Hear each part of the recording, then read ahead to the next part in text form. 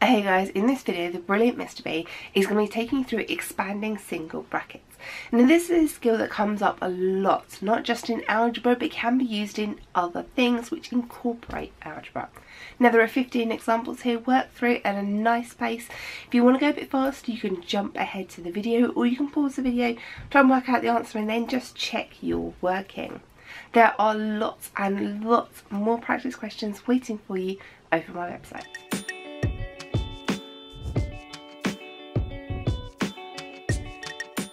We're going to take a look at expanding brackets. So what we'll do first is look at the first question in a lot of detail and see what expanding brackets actually means. And then once we've done that, we'll try and look at shortcuts that'll speed up the process for any future questions. So we're going to start off with expanding. Now we have a 5, and then after the brackets we have an x plus 4, and then we are closing the brackets. So what does this mean? Well, this means that the bracket we have, the x plus 4, we have 5 sets of it because we have a 5 at the start. So we have a second set, and our fourth, and our fifth set. So rather than write in the expression in the brackets 5 times, we just put a little 5 at the start to tell us how many we've got. Now again, what does this mean? Well, if we add all this up, x plus x plus x plus x plus x is 5x. And then 4 plus 4 plus 4 plus 4 plus 4. Now we could just do 4 plus 4 is 8. 8 plus 4 is 12. 12 plus 4 is 16. And 16 plus 4 is 20. It's quite a lot of adding it up. And we find out that the expression 5 bracket x plus 4, close the bracket, is exactly the same as 5 lots of x and a 20. But a faster way of doing it is just to notice we've got 5 fours, and 5 multiplied by 4 is 20. So we can show that with a little arrow. 5 times 4 is going to give us the 20.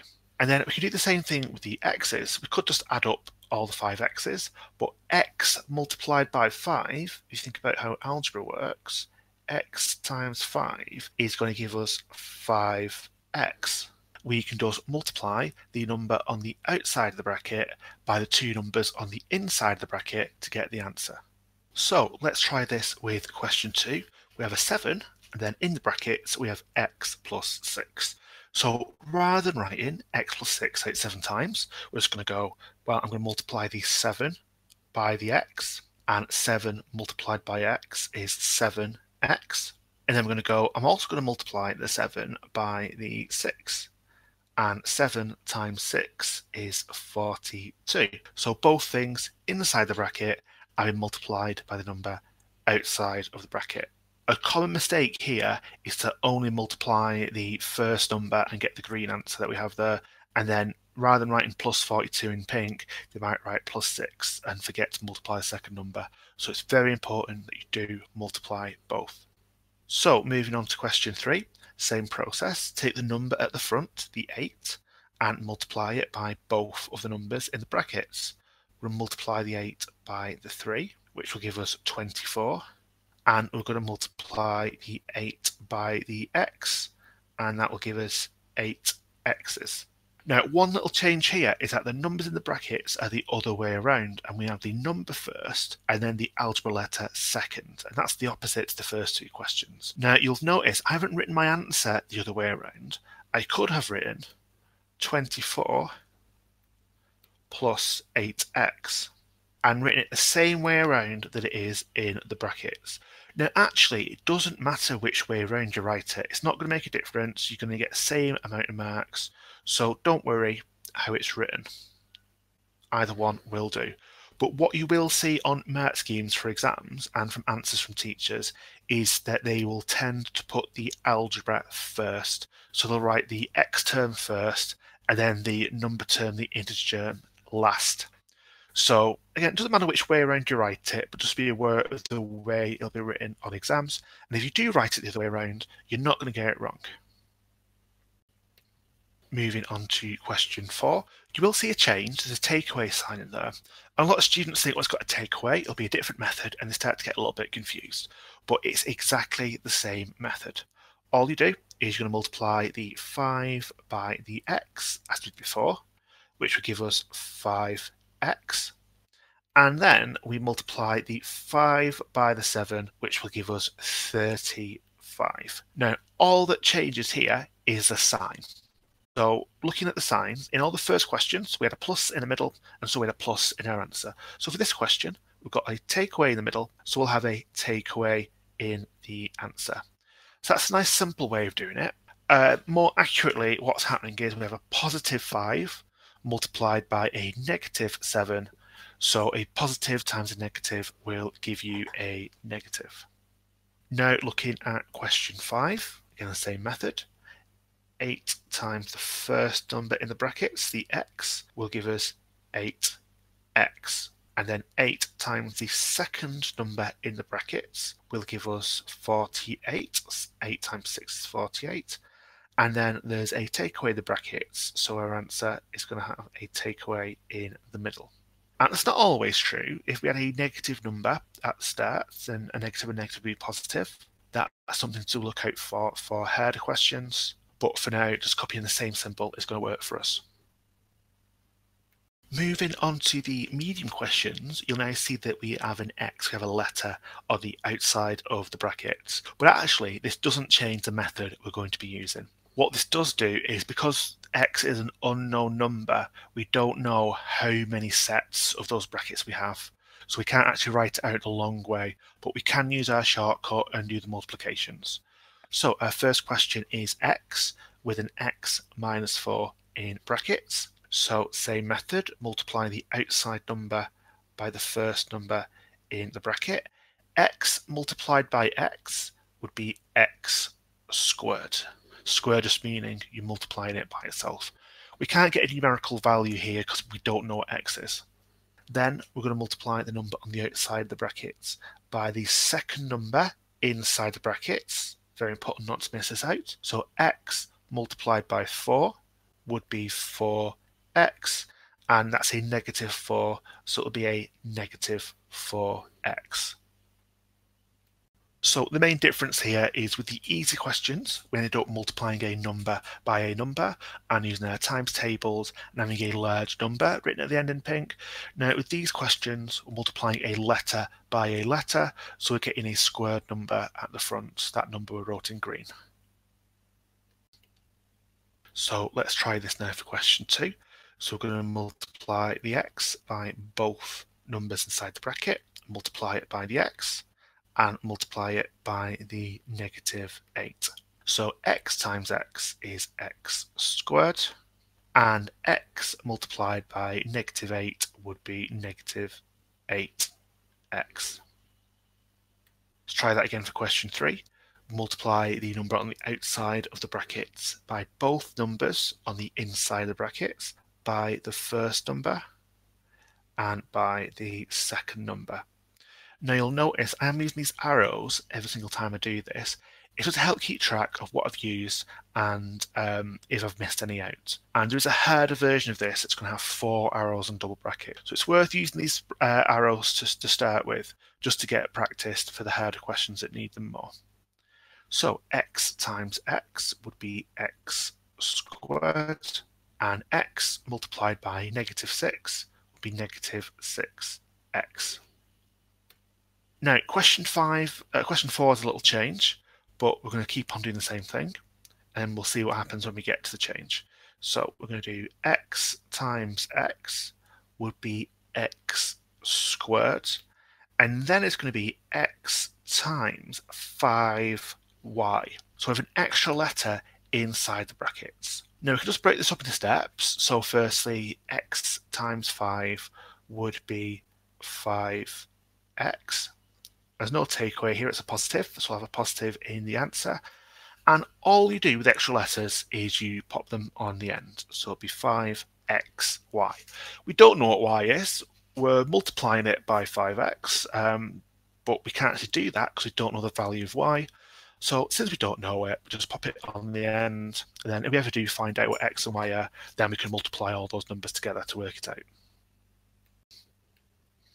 Now, to go in a bit more detail with that, so we have x multiplied by y equals x y, is actually the same thing you're doing with the squared numbers as well. So when you have x multiplied by x, that's basically just the same as saying xx. So all that's really happening here is we're getting rid of the multiplication sign, because in algebra, you've got two letters next to each other, we assume they are being multiplied. But the little special case of the xx, you've got the same letter twice, then you just put a little symbol on to say how many other letters we have. We have two x's, so we call it x squared. So with that in mind, let's look at the final question. So x times x is x squared, and then x multiplied by negative 12y. So this one step at a time.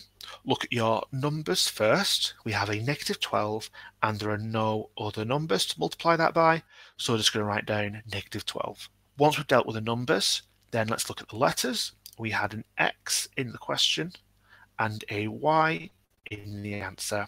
So altogether, x squared take away 12xy. And that means exactly the same thing as the expression with the brackets. Now moving on to the head questions, you'll notice these look much more difficult. We have letters outside the brackets, letters and sometimes two sets of letters inside the brackets. So it looks like a bit of a mess, maybe a little bit intimidating perhaps, but it's exactly the same method. Be calm, patient and work through it one step at a time. So our first question, we have 4x, and inside the bracket we have 8x plus 4. So follow the method. We are going to do 4x multiplied by 8x, and then we're going to do 4x multiplied by 4. So all we have to do here is split it up into two steps, work out the numbers, then work out the letters. So let's look at the green arrow. I'm going to work out the numbers first, so that would be 4 times 8. And 4 times 8 would be 32. Now, no matter what the x is, because those x's are unknown numbers, they're not going to change to 32 until we know what the x's stand for. So we're safe writing the 32 down. Now let's take a look at the letters. We have x times x, which would be x squared. And that's it, that's all you do. Split it up into two steps and write the two answers next to each other. Now let's do the pink arrow. Again, we'll do numbers first. 4 times 4 is 16. And then we do the letters. We have x in the question and there's no letters in the answer. So all we're doing is write down a list of letters that have been used in the question. We had an x, so we write down x. And that's it, that's our answer. Let's try that with question 2. Firstly, we're going to multiply the 3x by the first term in the brackets. Numbers first, 3 times 3 is 9. Then we'll look at the letters. We have 1x in the question, 1x in the answer, so we're going to have 2 x's, or x squared rather, written down. Now let's do the second multiplication, 3x multiplied by the second number in the brackets. Numbers first, 3 times negative 2, remember the negative, that's going to give us negative 6. Then look at the letters, and we only have an x in the question, so we'll write that x in the answer. Moving on to question 3, again we're going to repeat the method.